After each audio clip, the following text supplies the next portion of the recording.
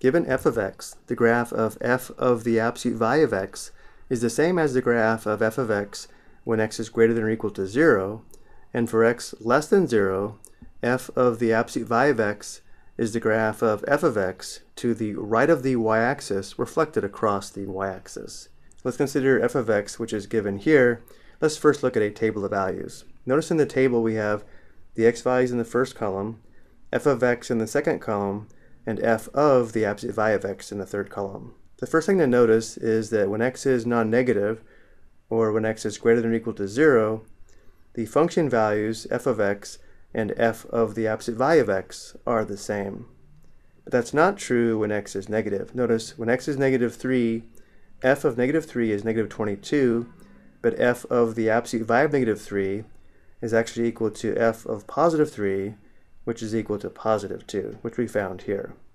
And when x is negative 2, f of negative 2 is negative 5.5, but f of the absolute value of negative 2 is equal to f of positive 2, which is equal to 0.5, which again we found here. So graphically this means when x is greater than or equal to 0, the two graphs will be the same, but to graph f of the absolute value of x when x is negative, we have to reflect the part of the graph of f of x to the right of the y-axis across the y-axis. Let's look at this graphically. Here we have the graph of f of x. If we want to graph f of the absolute value of x, the first thing we need to do is ignore the part of the graph when x is less than 0, which is the part of the graph to the left of the y-axis, this piece here. Next, we know the graphs are the same when x is greater than or equal to 0, which is this piece of the graph of f of x. So this piece of the graph of f of x is the same as the graph of f of the absolute value of x when x is greater than or equal to 0, which would be this piece of the graph of f of the absolute value of x.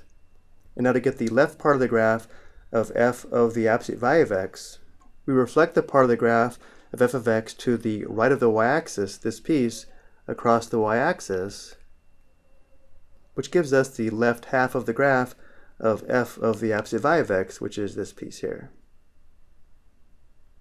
Notice how because it's formed by a reflection across the y-axis, the graph of f of the absolute value of x will always have symmetry across the y-axis.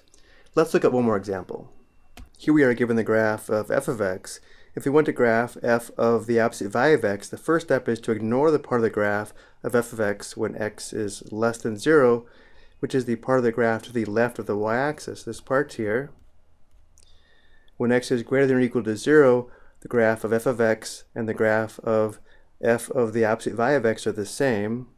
So here's the part of the graph where x is greater than or equal to 0, which is the part that's to the right of the y-axis or on the y-axis. So this piece of the graph of f of x is the same as this piece of the graph of f of the absolute value of x. And now to graph the left part of f of the absolute value of x, we reflect the part of the graph of f of x to the right of the y-axis, this piece here, across the y-axis. If we reflect this part of the graph across the y-axis, notice how it will give us the left part of the graph of f of the absolute value of x, which is this piece here. I hope you found this helpful.